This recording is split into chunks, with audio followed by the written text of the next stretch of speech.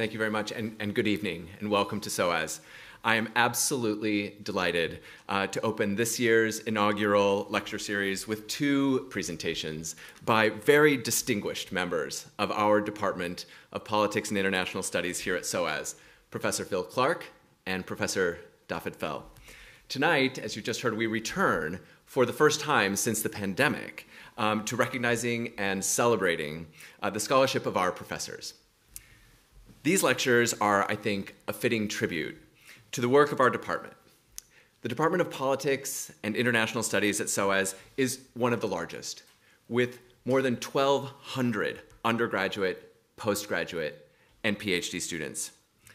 In the UK's last Research Excellence Framework, nearly 90% of the department's publications were judged world-leading or internationally excellent. And this week's QS Global Subject Rankings have placed the department number 18 in the world, and for research reputation, number 4 globally.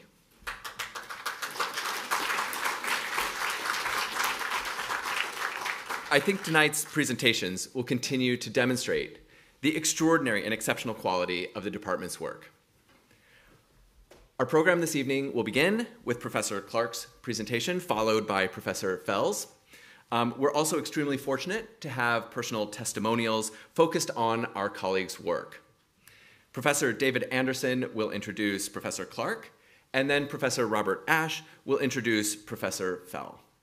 So in due course, I will introduce Professor Ash more fully, but for now, let me introduce Professor David Anderson. Professor Anderson is a professor of African history at the University of Warwick. Before this, he spent 10 years as a university lecturer and then a professor of African politics at the University of Oxford. But before that, he spent 11 years in the SOAS History Department, serving as director of our Center for African Studies from 1998 to 2002. David is best known for his work on Mau Mau and British colonial violence in Kenya, research that actually formed the basis for a very important Mau Mau reparations case in the UK High Court. And he was previously, in Nairobi, the director of the British Institute for Eastern Africa. Please join me in welcoming Professor Anderson to give a testimonial for our colleague, Professor Phil Clark. Professor Anderson.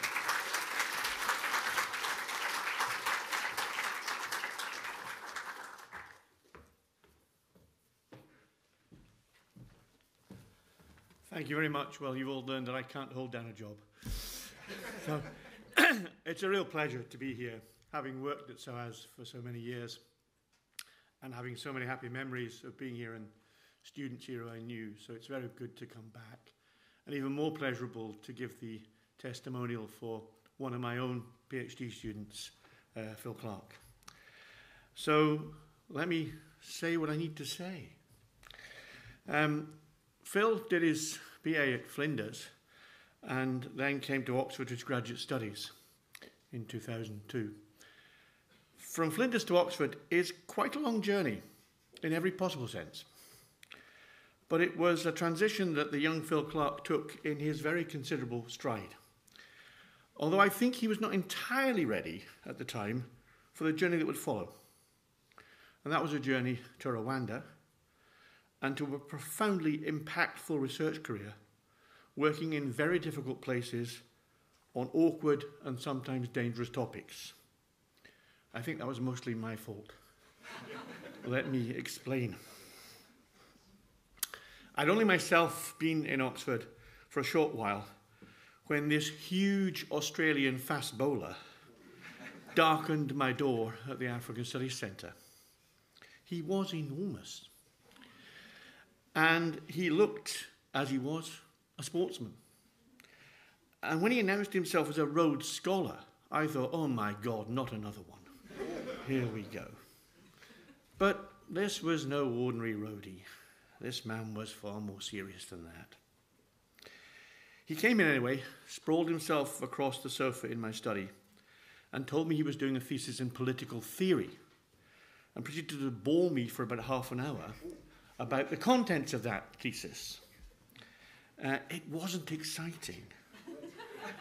Like too many doctoral students at Oxford, I soon realised that Phil was then a refugee. He was wandering the university in search of a supervisor, trying to find someone who he could work with. Now, how he hit upon me, I'm not really sure. I think maybe he should tell that story later. But after a few more conversations over the next few weeks, I finally plucked up the courage to ask him why on earth he'd chosen to work in political theory in the first place, when clearly to me, that's not where his talents lay. I very quickly worked out that this was a man who could do fantastic fieldwork, who was almost made for it, who had the skills and talents it required, some of them very special and very unusual. I wanted him not to do political theory, but to do the work I thought he was best at. And that would involve practical, applied field work, travelling around, talking to people, making sense of the world as he saw it. Those were the things I thought he was good at. And if ever a student made field work in Africa look easy, it was Phil Clark.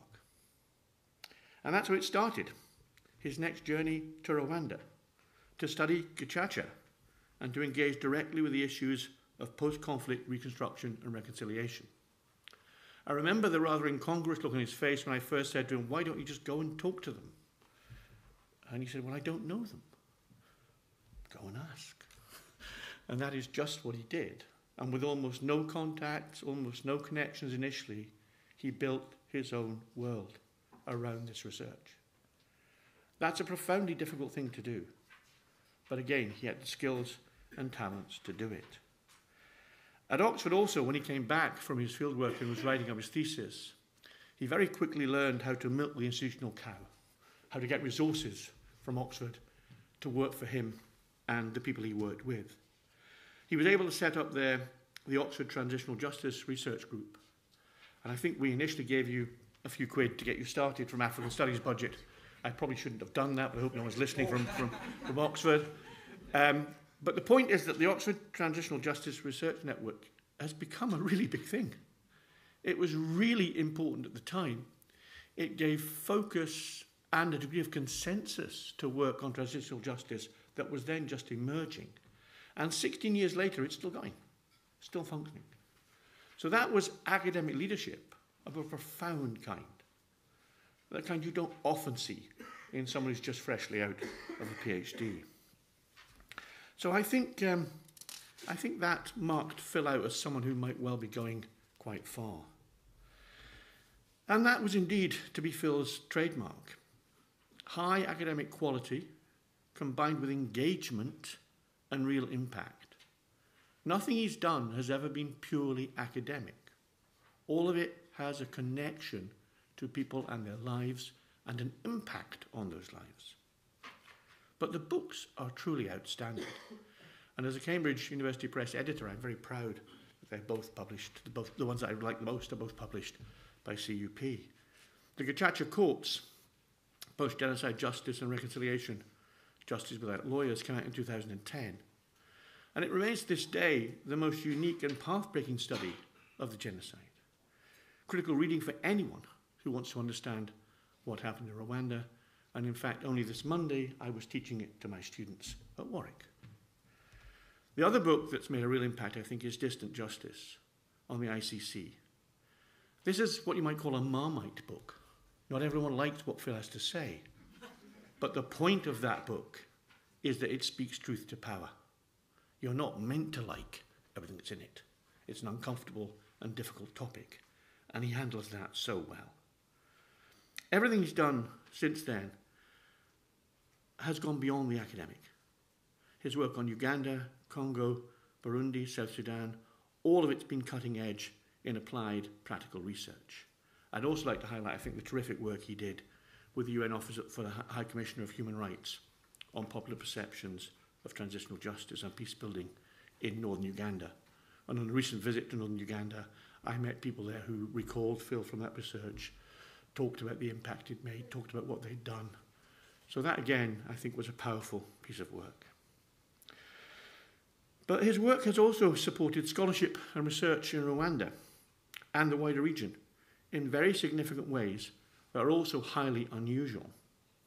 Since 2014, Phil has been energetically involved in a programme to support Rwandan researchers. It is supported by the UK's Foreign Office, FCDO as we must now call it, as well as CEDA in Stockholm, and it's hosted by the Aegis Trust, the wonderful Aegis Trust. And this programme has been astonishingly successful in stimulating local researchers and cultivating academics in Kigali and beyond. Those of you who read the magazine Nature will know that this programme was highlighted in the magazine editorial earlier this month, on 11th of April, along with a 5-page feature that reflected on Rwanda's progress 30 years after the genocide.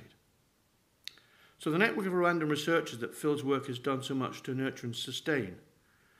In doing that work, he's also been supported by his partner, Nikki Palmer, who also happens to be an academic working in this same field. I wonder what they talk about over dinner. And it's really important that I think Phil has had that support. And even at Oxford, Nikki was there beside him, assisting with what he was doing. And I think that's also a part of the character of the work he does. The family matters. They are part of this story as well.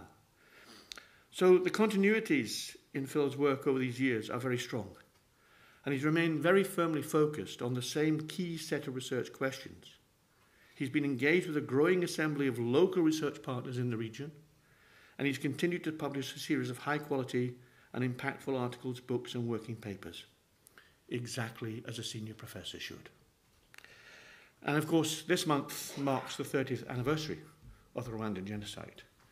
And I was recalling yesterday to my own students arriving in Kampala in, I think it was around the 16th or 17th of April, 1994, having come up from South Africa, and flying in over the lake that afternoon and noticing there were no fishing boats on the lake. And then noticing what I first thought were lobster pots bobbing in the water. As I landed off the plane, I thought, well, those can't be lobsters. There's no lobsters in Lake Victoria. And of course, the next morning when I went down to the lake shore and spoke with the fishermen, I discovered the horrid truth. Those were bodies that had come down the Kagera River and were in the lake and were stopping the fishermen from going out. So Rwanda had a profound effect on all of us who witnessed it. And I tell that story at the end of this because I want to emphasize it's not an easy topic to research. It's immensely challenging. Among the 65 PhD students I've supervised in these last 43 years, Phil is the only one who worked on Rwanda.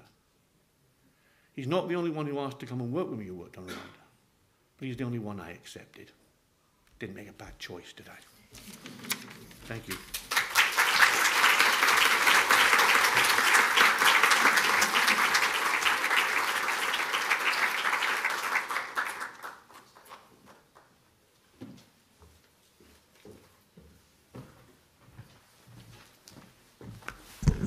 How do you follow that?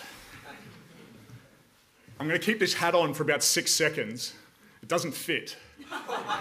If the cap doesn't fit, that raises some questions, perhaps about my fitness for this professorship. But I've got my boys here, Angus, Lockie and Joel, whose main reason for being here tonight is to see Daddy in a funny gown and a funny hat. So you've seen it, boys, and now it's coming off, because otherwise it's going to fall off. And these lights are very bright, so we're going to need some water here. Dafydd, I'm going to pour for you as well. Got to look after your departmental colleagues.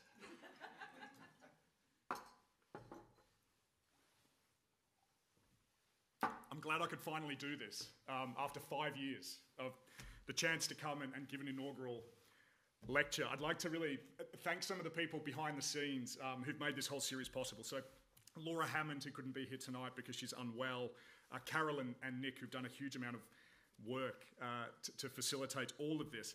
It's customary, but it's also right at the start of these inaugural lectures to thank the people who've helped you along the journey to this point.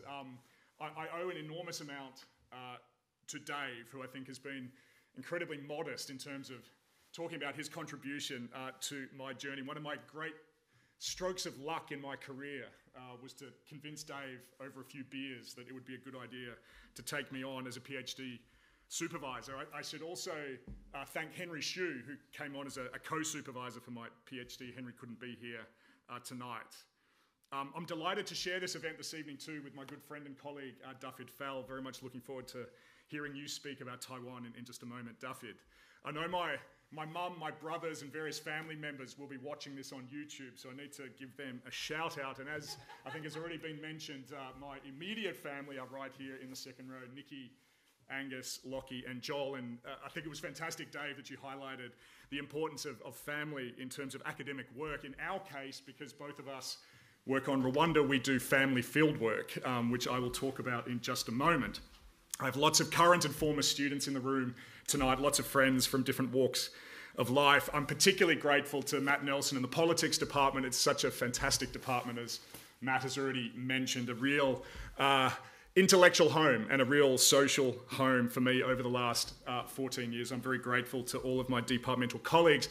I should also mention that there are 7 members here tonight of the London Fields Cricket Club, another intellectual home for me in a different sense. All I can say is, please, guys, don't drink too much at the reception afterwards. We have a pretty big game on the weekend. Let's talk about Rwanda. That's what we're really here to talk about tonight. A perplexing but endlessly enthralling country that I have tried to, in my very small way, understand over the last 20 years or more. As Dave mentioned, this month marks the 30th anniversary of the 1994 genocide against the Tutsi. I think that 30 years is a very helpful juncture to be able to take stock of where Rwanda has come from and perhaps to think about where the country might be heading. Of course, the backdrop to tonight's discussion is also this endless debate about Rwanda here in the UK. It's been very peculiar as a Rwanda specialist, working on a country that has had no coverage in the British press for probably the first 15 or 20 years after the genocide, to now see Rwanda on the front page of every British newspaper. I'm hoping that we can perhaps illuminate some aspects of Rwanda that have not been illuminated in the British press coverage.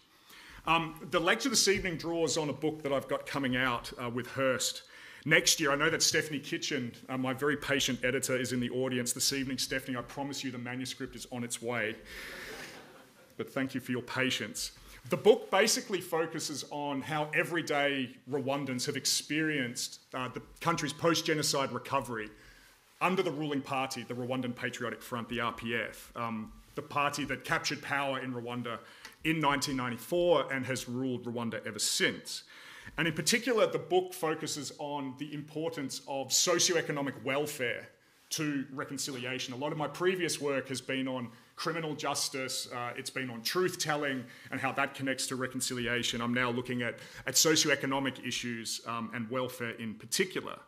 And as Dave's alluded to, this is based on fieldwork that I've been conducting almost every year in Rwanda since 2003, including during COVID. I've conducted about 2,000 interviews now with everyday Rwandans, and a lot of those are longitudinal interviews. So I go back to the same places and talk to the same people, in some cases right across that full 21-year time span. The broad argument of the book and of the lecture this evening is that I think that Rwanda is much more complex than it's depicted in a lot of the literature. A lot of the academic literature on Rwanda, I think, is incredibly black and white and covers over a lot of the complexities that I see in the country. The country's made enormous strides since the genocide against the Tutsi in 1994. Perhaps the most remarkable achievement of the country is visible when you go to Rwanda's hills. And I think this is often skimmed over in a lot of the commentary, that in the aftermath of the genocide, the country now, especially in the countryside, sees very stable, very productive rural communities, which is where 83% of the population lives. And I think that reality in alone is against all the odds, particularly when you think that this is in the aftermath of a very intimate genocide in 1994.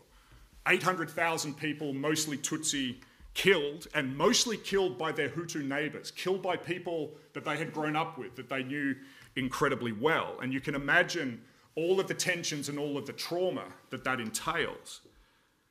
But the gains of the country also come in the midst of a very intimate post-genocide situation, because one of the things that characterises Rwanda today is that hundreds of thousands of genocide perpetrators are back living side by side with genocide survivors in the very same communities where they committed crimes in 1994. And all of this is happening in Africa's most densely populated country. So the stability that rural Rwanda in particular faces was by no means guaranteed, and I think we need to recognise that up front. Most commentators predicted, especially in the 1990s, that Rwanda would experience some kind of reignition of mass violence, and that hasn't happened. And I think that forces us to think about why. All of these benefits, all of these gains, though, have happened in a very particular political context. This is a context characterised by major government control. It's a tiny state, but it's a very powerful state, which produces a certain amount of fear amongst everyday Rwandans. But the dominant perspective that my respondents articulate to me and have done over the last 20 years is not so much fear, but a sense of pressure. A sense of pressure to perform according to a very particular vision of what it means to be a good Rwandan citizen. It's a highly intrusive state, but overall it's quite a predictable state. There is not the kind of arbitrary repression. There is not the predatory repression that we see in the rest of the region. The country is characterised by very low government corruption. Citizens feel the weight of the state and they chafe against it, but they also find the government quite predictable, which gives citizens at least a chance of being able to manoeuvre around the state, of course, within certain limits. And the idea that I try to articulate in this book coming out next year is that I think in a very uneasy, in a very unpredictable way, the country has achieved a sense of social equilibrium. And I won't go into all of the theory tonight. I mean, Dave's already warned against, I think it's a huge benefit to political theorists that you did what you did. Whether the Great Lakes region has benefited, but I can assure you that political theorists have benefited from you diverting me into a different territory. So I'm not going to go too much into the theory tonight. But I use this concept in the book of social equilibrium rather than two concepts that are more common in the literature, social contract or political settlement, because I think social equilibrium gives us a wider sense of actors and interests that the state and citizens are forever trying to balance. I argue in the book that I think that Rwanda has achieved a certain sense of social equilibrium 30 years after the genocide, but that equilibrium is being challenged by several factors that I'll talk about in just a moment. So to try to show these dynamics, I first want to zoom in on a very specific story, and then I want to zoom out to the national level. And I guess in my research, that's something I'm always trying to do. I'm very interested in individual stories, but I want to know where they fit. Because if your big picture about Rwanda doesn't mesh with the reality of individuals, you've got a problem in your analysis. But the same is vice versa. If you're telling a story about an individual, but it doesn't really mesh with what's going on at the macro level, you've also got a problem. So this is an attempt, I guess, to try to do micro and macro analysis. So to do the micro bit, let me tell you about one particular convicted genocide perpetrator who, for the purposes of this presentation, I'll call Alphonse. I first met Alphonse in 2003 when I was a PhD student. He was 36 then, he's now 57. And I've visited Alphonse almost every year since then. We've built a friendship of quite considerable trust over that time. He's now married, he's got 4 kids. We often sit together in his house and he says to me, he says, we met when we were young men. He says, we're not young anymore. My kids now visit his home. My 3 boys have been to Alphonse's home several times. He lives in a tiny village down near the Burundian border. He's very friendly. He's very chatty. One of the things that comes up in our interviews all the time is he keeps getting interrupted. People from the neighbourhood keep coming by and knocking on his door, asking for help and advice. And sometimes I have to remind myself that Alphonse killed 4 people during the genocide against the Tutsi in 1994. To complicate his situation, he's not only a genocide perpetrator, but he's also a victim of violence in 1994, insofar as the RPF, the party that had captured power in July of 94, killed Alphonse's father and killed one of his brothers in revenge attacks after the genocide. So it's not surprising that Alphonse is very critical of the RPF. He has good reason to. But he also expresses surprise at what has happened in his own life since I met him in 2003. He expresses a real sense of surprise that as a genocide perpetrator, he was treated quite leniently. He expected quite substantial reprisals from the state and from genocide survivors because of what he had done. He's also surprised at the provision that he's experienced from the Rwandan state, especially in terms of welfare that has given him health care and helped him pay the school fees for his kids. His kids are all healthy and they're all in school, and Alphonse, because of this government help, has been able to fix up his house. The big signifiers of this in his village is that he has a concrete floor, he's got metal frames around the door and his windows, and he's just recently been able to connect the house to the village electricity line. These are major developments in his household. And he certainly didn't think that any of these things would be possible when I first met him. He's also, I think, probably to his surprise more than anyone's, been elected as a local government official in the village, and he's now the head of the sector-level welfare committee. So he's basically become a member of the state, the same state that killed his father and killed his brother. From a research point of view, it's extremely useful to have him on the welfare committee because I'm writing a book on Rwanda's welfare system, so I've got my man Alphonse on the inside, giving me insights into how the system works. He also says, and I can see it in his day-to-day interactions, that he has much better relations with genocide survivors than he had when he first came back to that community in 2003. And I talk to genocide survivors in his community a lot, and I watch the interactions between him and those people. We do spend quite a lot of time in the village bar drinking sorghum beer. It's quite potent. I think we need a session in our theory and methods training about how to deal with such things, but it's been quite useful in terms of getting conversations in Alphonse's village going. None of this seemed likely in his life 21 years ago. So why is that? What has made the life of a genocide perpetrator like Alphonse possible today? How does he now have a sense of security, a sense of stability? How does he have not only better relations with genocide survivors, but a much broader sense of optimism about where his family's life is going? When I talk to Alphonse about this, he talks about two processes in particular. There are lots of processes, but for the sake of brevity tonight, let me talk about two. The first is gacaca, which Dave's already mentioned. It was the subject of my first book. Gacaca was basically a system of 12,000 courts between 2002 and 2012 that prosecuted 400,000 genocide suspects, village by village, across the country. It's the most ambitious transitional justice experiment that any country has ever attempted. And one of the crucial things about gacaca, which Alphonse experienced firsthand, was that it opened up a community dialogue about the causes of the genocide and its impact. And one of the things that I talk about in the book is that Alphonse lives very close to the mother of three of the four people that he killed in 1994.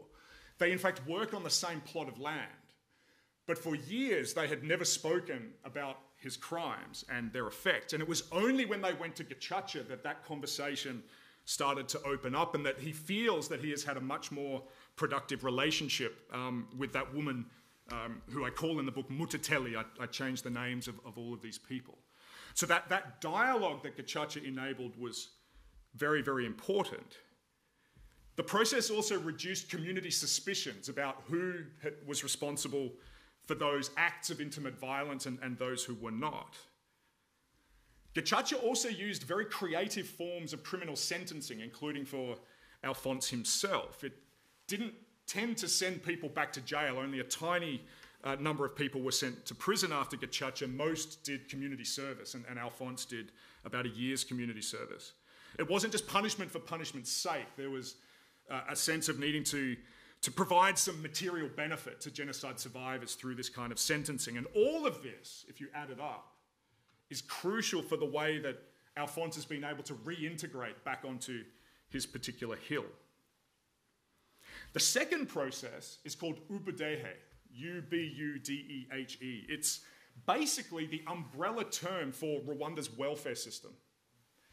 In a technical sense, what ubudehe is communities come together and they put every household in the community into welfare categories, depending on the perceived socio-economic needs of those households. These open-air meetings are actually very similar to the Gacaca trials in many ways. They all happen sort of out in the village courtyard and where everybody can participate. And it's on the basis of these welfare categories that are decided by local communities that then a very wide array of welfare benefits then accrue to Rwandan citizens. And one of the things that is particularly loaded during ubudehe meetings is what kind of healthcare subsidies are you going to get? So there's compulsory health insurance. In Rwanda, everybody has to have it, but it's heavily subsidised by the state. But it's subsidised at different levels depending on the ubudehe category that you're put in. One of the outcomes of the healthcare system facilitated by ubudehe is that Rwanda cut its child mortality rate by 70% in the first 10 years of ubudehe. So it had a really major impact. But one of the things that I also talk about in the book is not just how welfare gets delivered through ubudehe, but the way that inadvertently I think it has created a new class system in the country. Everybody knows their ubudehe categories. You go anywhere in the country, mention ubudehe, people will say, I'm category 1, I'm category 2, he's a category 3, he shouldn't be a 3, he should be a 2. Everybody knows where they are in the system. It's a very stratified system, and one of the interesting questions I think in Rwanda is how much class may over time come to supersede ethnicity as one of the crucial social fissures in the country. But maybe this is the most important thing about ubudehe, is that it has been delivered, welfare has been delivered equally across the ethnic divide in a way that has surprised Alphonse and most of my Hutu respondents. Most of my Hutu respondents will say they expected the RPF, dominated by Tutsi, to deliver welfare in the way that the two previous Hutu regimes had, under Kayibanda and under Habyarimana, where there was a high degree of ethnic favouritism, and it simply hasn't happened in the Rwandan case. And this, I think, is crucial for reconciliation. And I mean, this is a bit of a side note, but a country like South Africa could learn a lot from this very extensive use of socio-economic welfare that we see in Rwanda. South Africa, undoubtedly much more democratic than Rwanda, but finds that reconciliation is undercut by endemic inequality. And Rwanda, I think, has made much greater strides in terms of tackling socio-economic inequality, and therefore I think is much further along the pathway of reconciliation. So Alphonse tells me this, and many of my respondents talk about it at length. It's the powerful combination of these two processes. Gacaca enabled this direct village-by-village reckoning with the past. Ubudehe started to tackle some of the structural and the socio-economic drivers of mass violence, and it's the combination of these two things that I think is particularly powerful. So the result of all of this is a sense of communities, especially in the countryside, starting to settle down. My respondents use various synonyms for this idea, that after the tumult of the genocide and its immediate aftermath, people now experience overall a sense of physical and socioeconomic stability. And a big change that I see in many of my respondents, especially those that I've been interviewing every single year over these 21 years, is their ability to plan. People talk about the future. We can sit down as a household and we can say, we're going to do X, Y, and Z. We're going to save. We're going to build a concrete floor. 10, 15 years ago, that wasn't happening so much. It's happening now. There's also a real belief that people's kids will do better than they did. But there are major fragilities in this situation. And I think we need to talk about this. I've talked a lot about the benefits, the gains that I think Rwanda has made, but there are some serious vulnerabilities in this system too. And I would identify at the moment the major vulnerability that Rwanda experiences is a growing sense of reduced government provision. And this is most acute in Kigali amongst the urban poor. It's a feeling that's been building for a while. When I was researching for this latest book in 2019, the Ubudehe categories were changed. Now, I won't sort of bore you with all of the... That's very good. Lucky you've got a view. Ubudehe categories changing is very important, young man, as you know, because we talk about it around the table. The Ubudehe categories used to represent what people actually had. It was how they were perceived in the community. What are your assets? What is your current reality? In 2019, the government changed the Ubudehe categories to represent people's potential. They became aspirational. Suddenly, the technical language of graduation was on everyone's lips. I would go to the farthest flung village and talk about Ubudehe. People said, the government's told us we have to graduate. It's extraordinary how this kind of language gets imbibed on the hills. But the crucial thing that was coming out in 2019, especially in Kigali, was that the reason for the Ubudehe recategorization was to move people into the higher categories that accrued fewer welfare benefits, decreasing the benefits given to those at the lower level. So there was a very strong sense of people being given less. But that feeling of state abandonment, especially from the welfare space, was exacerbated during COVID. Not so much in the countryside, because people could continue to farm. Most communities in rural Rwanda had had 2 good harvests leading into the pandemic. People had enough to eat. It wasn't like that in Kigali, and we as a family got locked down for about 5 months. I spent much more time in our neighbourhood in Kigali than I would have spent ordinarily. When the guidelines were lifted, you could get back out to the rural areas, but for a long time we were stuck in Kigali. And what characterised the urban situation during the pandemic was massive food insecurity. Very limited government food distribution and extensive begging, which there is a very deep cultural opposition to in Rwanda. But people were so desperate, so hungry that begging in the city was very, very common. And so this growing sense of state abandonment was compounded, especially amongst the urban poor. Now, what's driving this government retreat from the welfare space? Given how extensive Ubudehe has been for so long, what is driving this shift? There are 2 factors, and let me summarise them, because I can see Matt getting edgy in the front row. He says, we've been told to stick to the schedule, Clark, and I will, in my own sort of way. 2 factors, let me summarise them. The first one is a neoliberal shift within the RPF itself. This party is changing. The personnel within the party is changing out of sight. And Kagame in particular has changed the guard. He has removed a lot of the old guard and he's replaced them with these young, usually well-educated technocrats. He likes them because they tend to challenge him a lot less, and they're much less influenced by direct experiences of the genocide. When I first started working in Rwanda and was sort of working in the wider region, people would talk about, especially leaders in the region would talk about the RPF with this sense of awe. This was a powerhouse party. You know, you think of some of the names, those of you who are familiar with Central Africa: James Kabarebe, Patrick Karegeya, Patrick Mazimpaka, Alois Inyumba, Fatuma Ndengiza, Johnston Bisinje, who we happen to have with us this evening, current High Commissioner for Rwanda. You know, there was a sense of real intellect, real influence, real creativity in the party, and a real transformative agenda. These were the architects of processes like Gacaca and Ubudehe.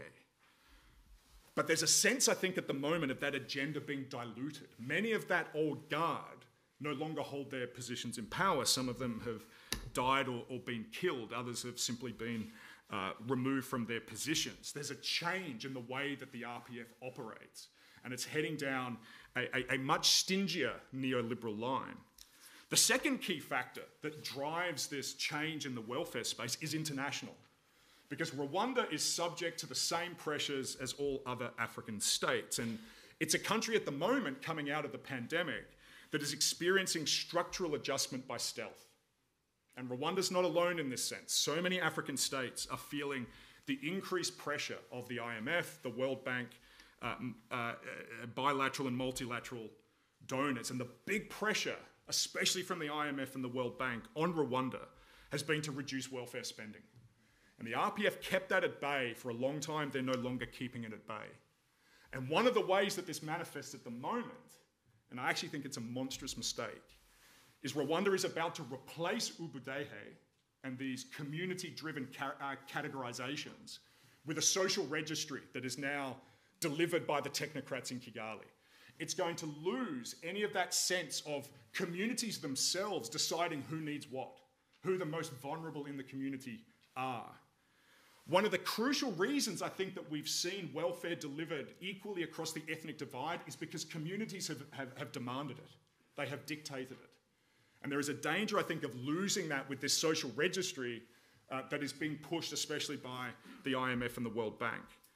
It also means that Rwanda is now considering a large-scale program of cash transfers. And there's already a pilot study being done by Rory Stewart and Give Directly. Again, this is happening in lots of African states. Everybody's very excited about cash transfers. If we can just put cash in households' hands, people will decide on their own terms how to spend that money. That is seen increasingly as the answer to welfare. The danger, I think, in Rwanda, and it's very unclear which way this is going to go, are these cash transfers a supplement or a supplant to the existing welfare system? Is this the idea of how welfare gets delivered in the future, that you stop subsidising healthcare and education and all the other things that the RPF has done, and then you just dump massive amounts of cash in these communities on the hills? There's very little academic evidence about how cash transfers work in post-conflict societies.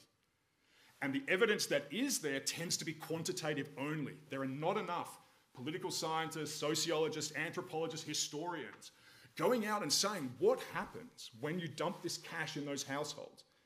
And how does this fit in a longer history of how people expect welfare to be delivered?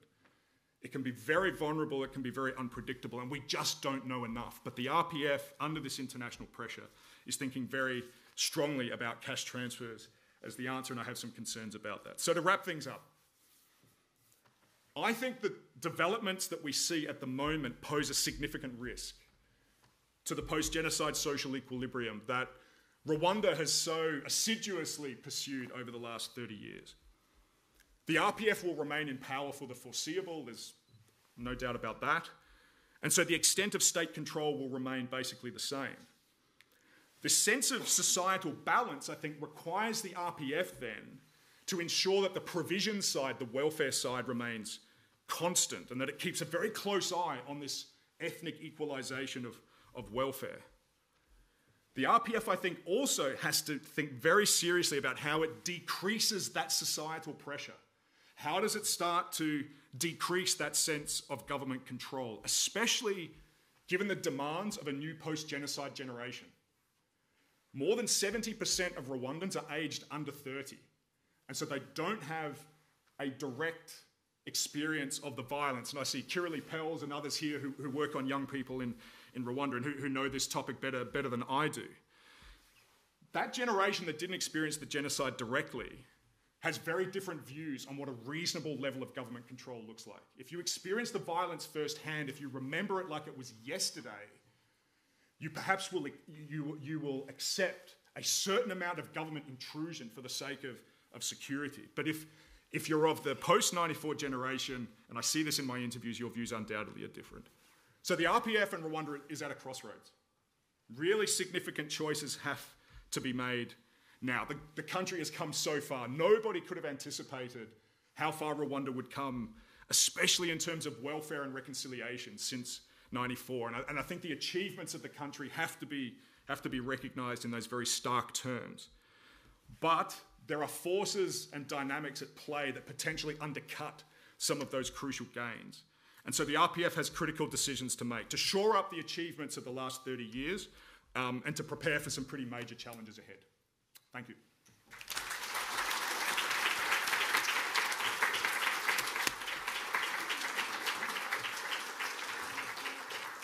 Now, Dafydd and I had negotiated for a bit of a Q&A, but I've spoken for too long, so I'm going to forego mine, and I'm going to hand back to Matt. So it would be greedy, I think, to go on. So I'm going to hand back to you, Matt. Thanks.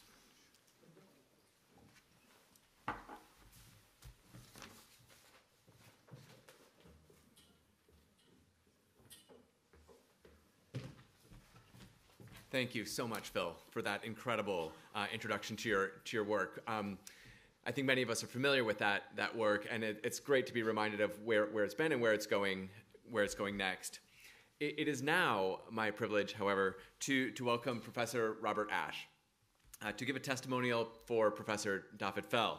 Professor Ash is Emeritus Professor of Economics and an associate of the SOAS China Institute. He has nearly 60 years of distinguished history at SOAS, joining as a student of Chinese in the 1960s, before completing his MA and then his PhD. Professor Ash was then a professor of economics in the SOAS Economics Department and the Center for Financial and Management Studies, as well as the founding director in 1999 of our Taiwan Studies program. His research focuses on economic and social development in China, including food security, rural development, population and migration, employment, and living standards. You see the link. As well as agricultural development in post-1949 Taiwan. Please join me in welcoming Professor Ash to give a testimonial for Professor Dafydd.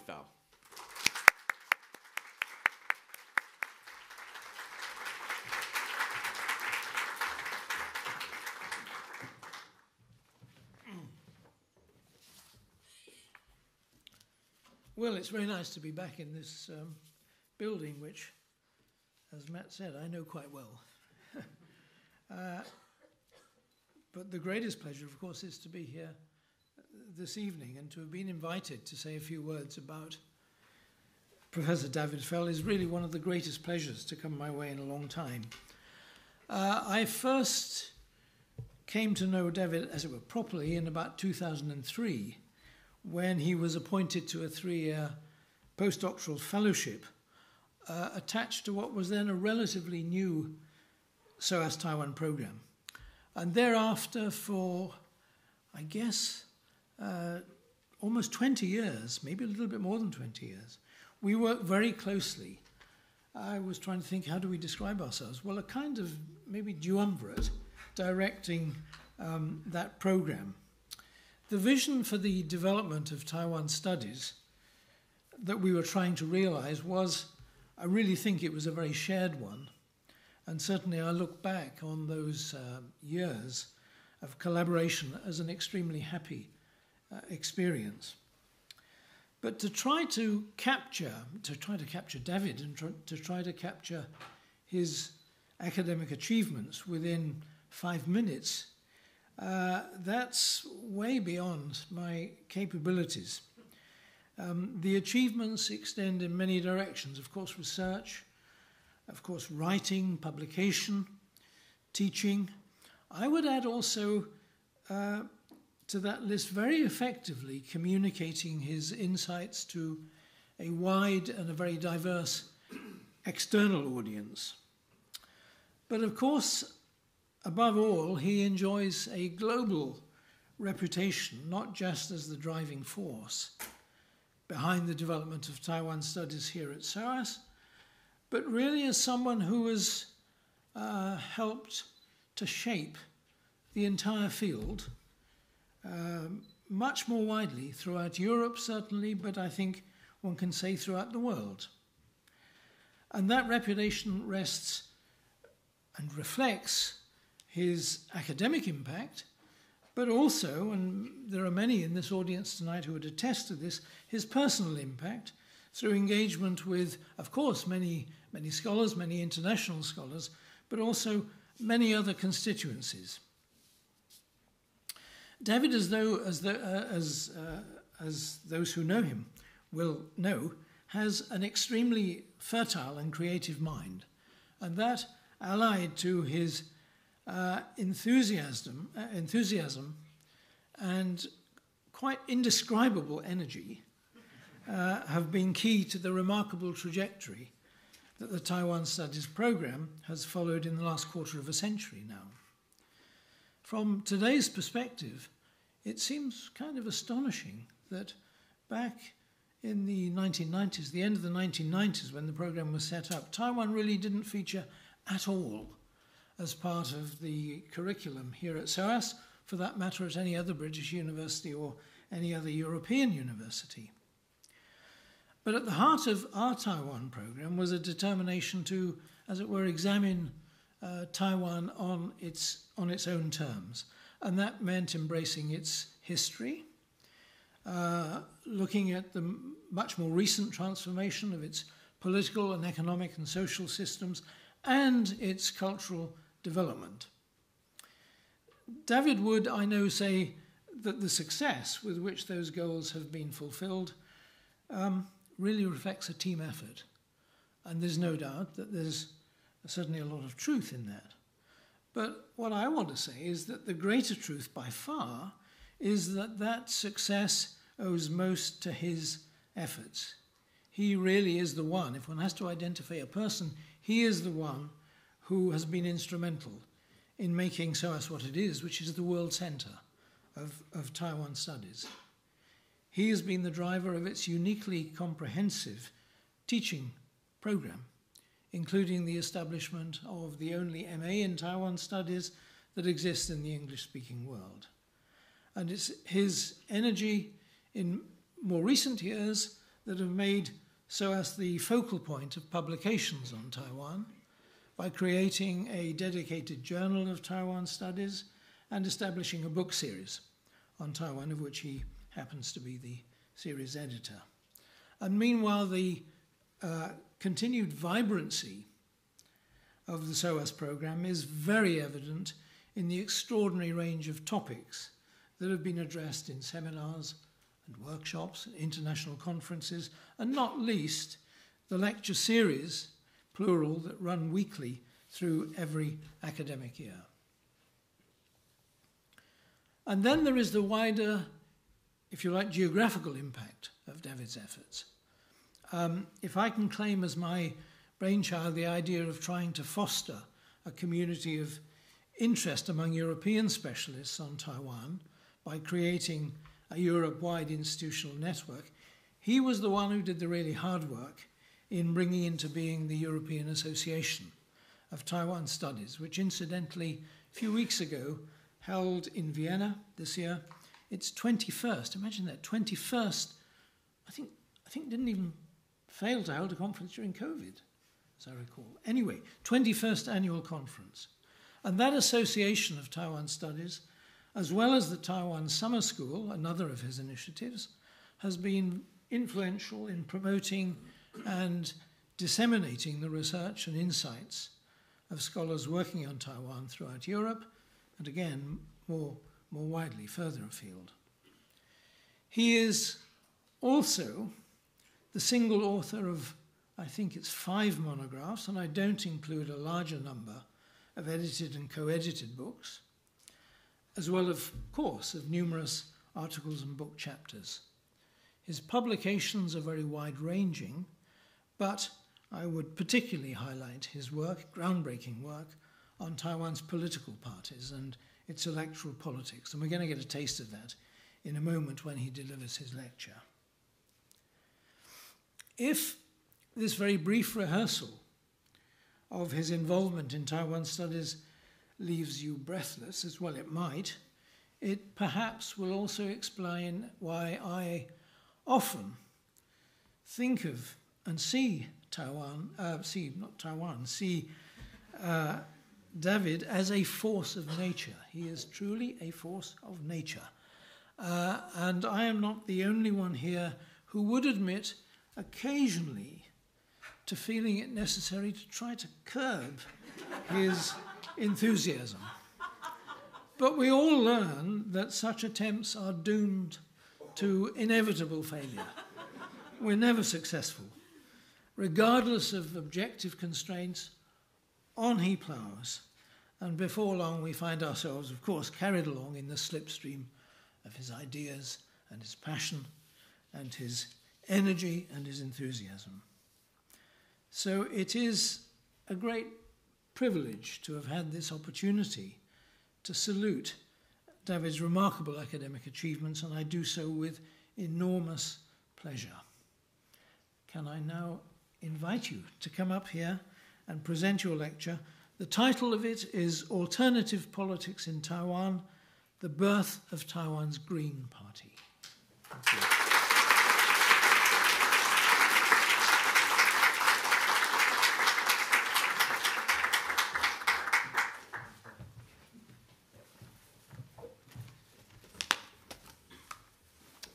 I'm going to follow Phil's precedent here. Okay, so I'm really delighted to be here and to have this chance to share my Taiwan Green Party's research. This is almost the 50th time I've spoken on this project. But this time I'm going to do something a little bit different and just focused narrowly on about 8 weeks of the party's almost 30 years history. And that was one of the things that was really exciting for me over the last week or so. I've been going back and listening again to the interview transcripts, going back to see the media reports from those 8 weeks. And Phil's given us a sense of how valuable fieldwork is for us. It's often the thing that kind of really motivates us. You'll also notice I've slightly changed the title, and I'll explain later on why I've changed to The Birth of Taiwan's Green Parties, not Asia's first Green Party. So I'm going to try and do a few things in today's 20 minutes or so. I'm going to talk a bit about how this project got started. I'll talk about how the Green Party itself was formed, and I'll talk a little bit about its first election, which occurs just a few weeks after the party is established. And I'm going to try and squeeze in some words of thanks towards the end. A few people, names I'll mention over the way will be Peng Yongwen, who you see the cartoon of, Jiu Luo and Yuan Ru. But there will be others that I'll also thank on the way. So, it's a special moment for me to be standing here almost 25 years after I first arrived at SOAS as a PhD student to the Department of Politics and International Studies, to do a PhD with Professor Julia Strauss. And this also kind of tells me just how time has flown by. When I started working with Julia, she was a junior academic. I was her first ever PhD student. And then this year is the year that she's doing her final teaching at SOAS. And this is from her inaugural lecture in 2014. So for the PhD, I looked at Taiwan's mainstream parties, and I focused on the development of party politics in Taiwan for the first decade of multi-party politics, so through from 1991 to 2001. And that led to my first book, Party Politics in Taiwan. I went back to take a look at that book, and I found there was no mention at all of the political party that I cover in my most recent book. But there is a degree of continuity, particularly in some of the concepts, such as party change, in these two books. I wanted to try and find a couple of pictures of my time as a student at SOAS. And here we have me arriving from my year of field work in the late 2000. And then we have my graduation ceremony. And that also gives you a sense of how the area has changed. So this is taken in the Brunswick Centre, which looked like a kind of a very desolate place. It's hard to recognise today. But of course, my interest in Taiwan's party politics and civil society goes back much further to my days as a student in Leeds University. And it's really great to see quite a few of my Leeds era classmates here, 30 plus years later. Being in Taiwan that year, between 1989 and 1990, had a real transformative effect on me. It meant that I was in Taiwan the first year that there was a multi-party election. And you see these two flags feature in my first book. But I was also there at the time of Taiwan's Wild Lily student pro-democracy movement. And here you see the scene of the students about to leave the square. And if you look very carefully, you can see one of the Wild Lily petals there. This student pro-democracy movement also has an impact on the Green Party's book. Many of the people that feature in the book had their first experience of protest activism as first or second year university students. They're known as the Wild Lily generation, and this was quite an important experience for them. So how did I end up writing a book on something that seemed very marginal to me early in my academic career? The first time I wrote about Taiwan's Green Parties was in a paper I published in 2005 on Taiwan's small parties. But I just had a few very brief paragraphs on the Taiwan Green Party. And the answer to the puzzle, I think, is related to the interactive nature of teaching at SOAS. I think SOAS can be a hard university both to study at and to work at. It often can be quite a frustrating place. I think if you've worked at SOAS, I think you know what I mean. But one of the things I think keeps a lot of us here is the students. I often feel that we learn, as teachers, we learn more from them than we teach them. Through office hours, through our interactive tutorials. And my Green Party's book was an example of the way that students can influence us. And in this case, the student in question was Inaugural. So even before she came to SOAS, she had been a pioneering figure in Taiwan's fair trade movement. And she came to SOAS to do a MA in food anthropology. And we got to know each other a little bit. But what really caught my attention was when, just a couple of weeks after she submitted her MA dissertation, she joined a national parliamentary election. And having studied mainstream parties, I know how long it takes in terms of preparation to win election in Taiwan. Then, a few months later, she went on to become the co-convener of the Green Party Taiwan.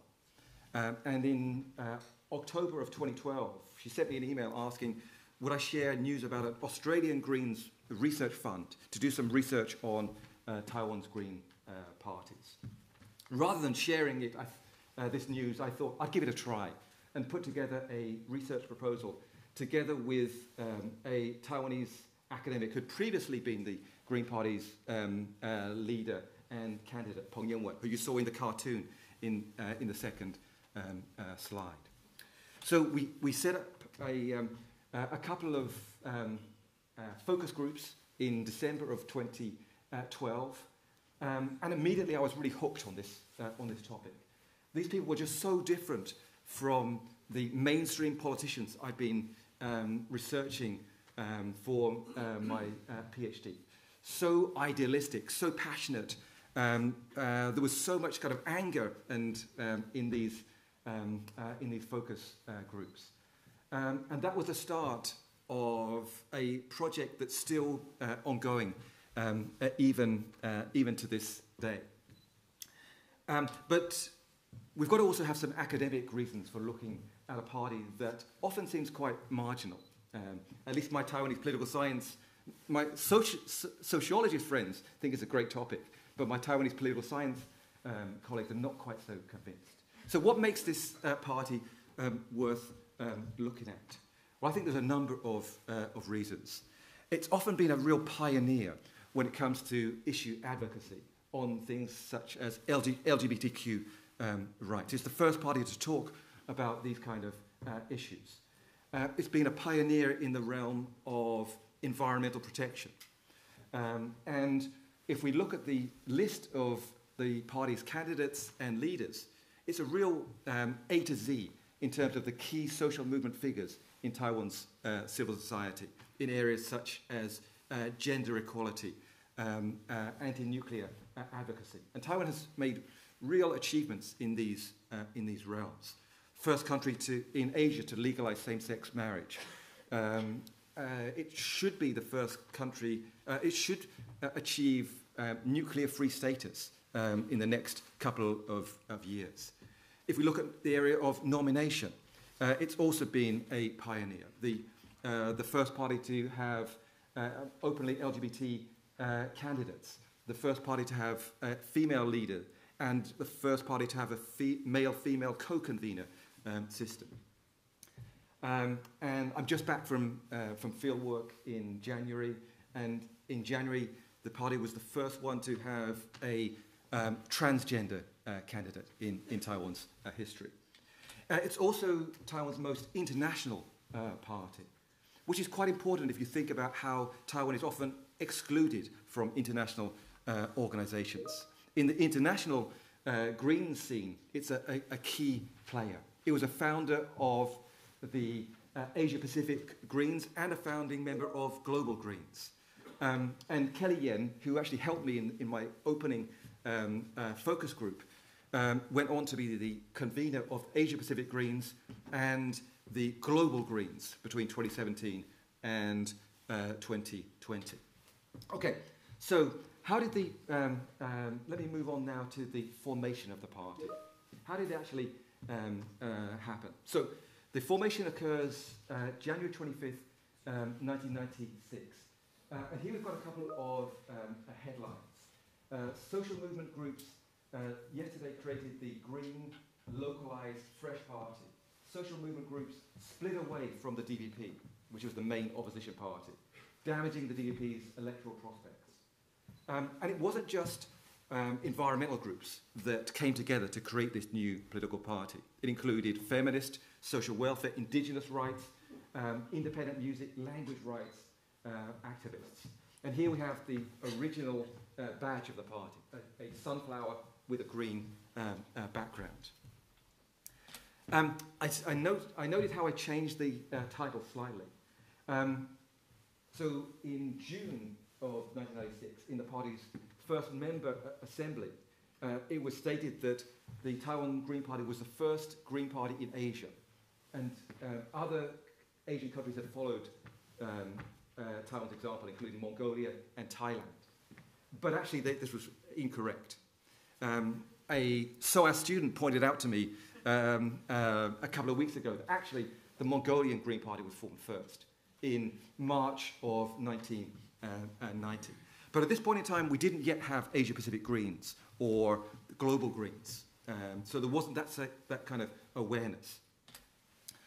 Okay, so what was going on in Taiwan at the time this party is established? In many ways, it's a real historic moment in Taiwan's modern history.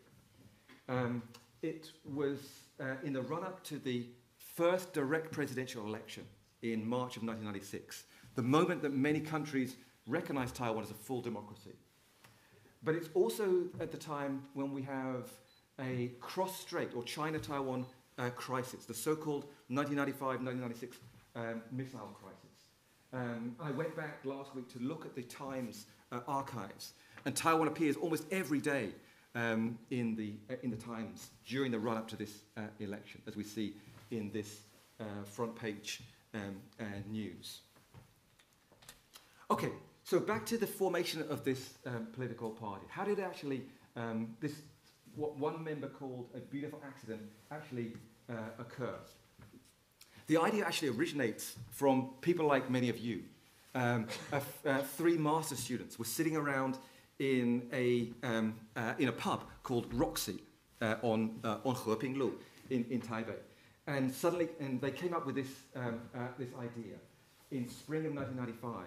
And here we've got a discount voucher for that for Roxy. Unfortunately, it's now when I last went back, it was a plot of empty land, so it's not usable anymore. And they go around trying to persuade civil society groups to sign up to this idea of a civil society political party. They spent almost a year with something like 100 separate meetings. And here we have two of those three students, 25 years later. And they were, again, they were really helpful, Hong Yucheng and Zhang Qihuang. There were a number of forces behind the creation of this new party. There was a growing awareness of European green parties at this time, and works were being brought back to Taiwan and then translated by some of these student groups. The first German green visit to Taiwan occurs in the late 1980s. 80s.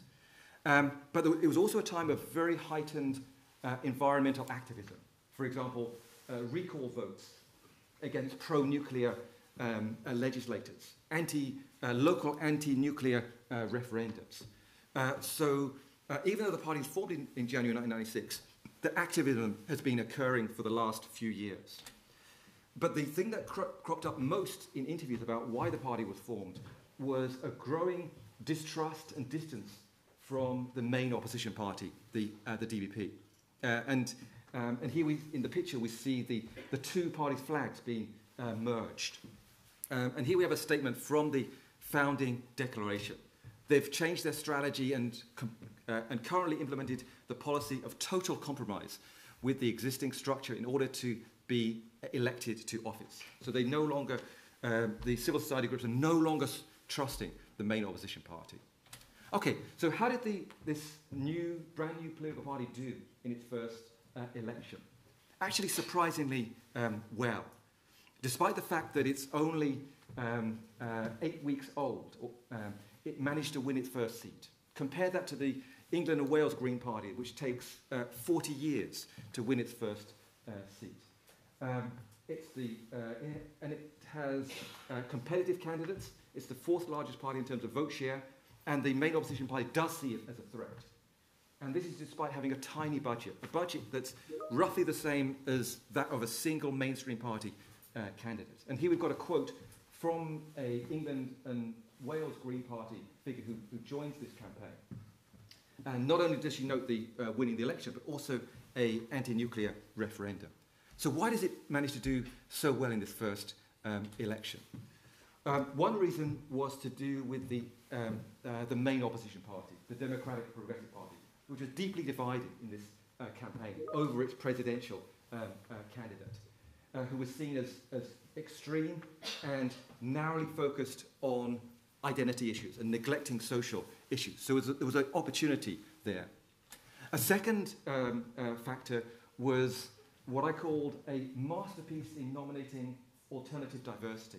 The candidates were just so different from mainstream party candidates. We had language rights activist, an indigenous studies anthropologist.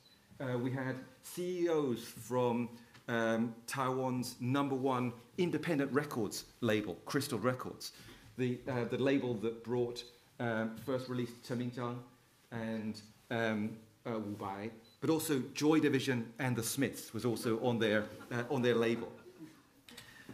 They also used very different campaigning methods. For example, because they didn't have much money, campaigning on bicycles, which sounds quite, which later became very fashionable. The style of their campaign rallies was also very, very different, with indigenous and folk music performances, often linked to Crystal Records. And here you've got my co-author here riding the bike. Now, in this campaign, there was much focus on cross-strait relations because of the cross-strait tensions. But the Green Party did manage to get some of its own issues onto the agenda. And one of the ways it did this was through an anti-nuclear referendum that was held in Taipei City on the same day as the election. So again, they brought in their alternative issues. But they couldn't really spend in the way that the mainstream parties could. They couldn't buy ads from TV or newspaper. So one of the ways that they got media attention was through stunts and confrontation. So one of the party founders would bring a group of his supporters to protest at the other party's presidential campaign headquarters or try to gatecrash their campaign events. And this generated quite a lot of free publicity. He continued to do this until, in a subsequent campaign, he spent most of the campaign in hospital because he got... sometimes these events could turn a bit violent. But the event that gained him the most attention was going out in a fishing boat into the Chinese missile test zone to stand up to these Chinese missile threats. And this really got a lot of domestic, but also international attention. So I think there was a Guardian journalist going out with him in these boats. And this meant that for the first time, the international Green parties were aware that Taiwan had a Green Party. So very quickly we had resolutions in support of the Taiwan Green Party, protesting against the Chinese missile threats. And we get the European Greens agreeing to send 2 representatives to Taiwan just before the election. I think the German Green member decided not to come in the end because she thought it was too dangerous because of the missile crisis. But Penny Kemp, who was a leader of the England and Wales Green Party, she arrived in time and joined some of the campaign events.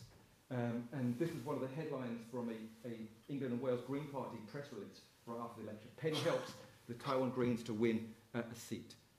And even though she was only there for a couple of weeks, she had a huge impact on some of these young Taiwan Green activists in terms of what it means to be a Green party. And this was also the start of Taiwan's green diplomacy. We have the first Taiwan Green Party visit to the UK in the summer of that year, and she helps connect them to Green parties in Australia and also other European Green parties. So that's a taste of the Green Party's formation and its first relatively successful election. What about since the book has come out? The book came out in March of 2021. So since then, I've been working with a group of Taiwanese scholars, Peng Yewen, Wang Yehan, and Zhang Zhuqin, on some follow-up projects. We're working now on a Chinese version of the book, not a translation, but a rewritten version. In all 3 cases, my co-authors are former party leaders and candidates from different periods in the party's history. One of the highlights of our subsequent project has been speaking at the Global Greens Congress in June of 2023. And that was when that was my connection to Rwanda in this, having breakfast with the president of the Rwandan Green Party, Frank Ebenezer, which was, it was breakfast, so I wasn't expecting to have this photo opportunity. Okay, so lastly, I've just got to say a few words of thanks to a few people. I've got to say a big thanks to my parents, Georgie and Russell Fell, particularly for taking me and my brother to live in China for a couple of years in the early 1980s. That had a huge impact on my interest in East Asian politics. Secondly, I've got to say a big thanks to Jewel Law, my wife, who's accompanied me on all these fieldwork trips for this project, even having a hand at election campaigning, helping out the Green Party, and checking the final manuscript. Often, when I was writing draft chapters, I would give them to Jewel, and when I heard laughter in the next room, I knew I'd probably got the tone right. I also want to say a big thanks to Caldecott Walk-in football, which often as academics we struggle with writer's block. And I planned to write the book in 2016, but I just didn't know how to start. I couldn't work out the structure, so I did something easier. And then I joined Caldecott Walk-in football in September of 2019. And then within a couple of weeks, I'd got the plan. I had the structure, and I had my most productive writing period in my whole life in that year. And I think academic life can be really hard. Mentally it can be really tough. It's not just drinking beer in fieldwork. And I think that, although I should say that has been one of the differences between movement party studies and mainstream party studies. There's been a lot more beer with the Taiwan Greens. But getting through the COVID year, I think football really helped so much. And I've also got to say a big word of thanks to Bob Ash and my Taiwan Studies Center team, BU, Max, and Chung Yu. I think without you, we couldn't have achieved the amazing things we've achieved over the last 25 years. And thanks for going along with my kind of enthusiasm. And lastly, I've got to say a big thanks to the Taiwan Greens who have shared their stories with me over the last 15 years. Many of them have actually come to SOAS to talk, usually about their academic research or about their activism. This is the Taiwan Greens coming to speak at this is in the KLT in 2017. So I've got to say a big thanks to them for their help, but also for their huge sacrifices towards the cause of environmental, but also gender and social justice. I think what they've achieved, I think, is really quite remarkable. And that's where I'd like to finish. And maybe I should invite Phil back, and maybe we should take a joint questions. Yeah, come.